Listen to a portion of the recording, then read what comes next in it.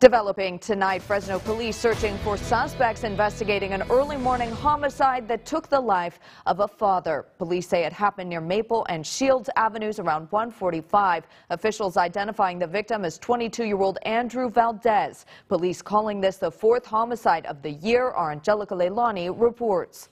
Police believe this shooting is gang-related and urging if anyone has information to come forward. This was the scene early Saturday morning.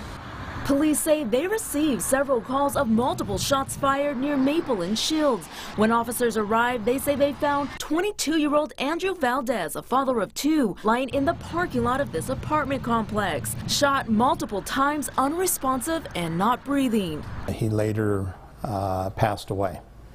So it's a homicide investigation at this time. Police say they believe this is gang-related. We do believe, though, that he's most likely living a gang lifestyle based upon his clothing and based upon his visible tattoos that he had that are indicative of being a member of a gang. Officers say since the beginning of this year, they've seen an uptick in gang shootings. But this believed gang shooting comes nearly 2 weeks after police announced a gang operation in response to innocent people, including children, being struck in the crossfire of gang shootouts. Basically, every day is some type of gang suppression that we do in the city of Fresno, especially within the districts. Police say last year they took nearly 1,800 guns off the streets, but say there's still more work to do. Doing as much as we can to arrest them, get them prosecuted. Again, if anyone has information, you're asked to call the Fresno Police. In the newsroom, I'm Angelica Leilani, KC24 Local News that matters.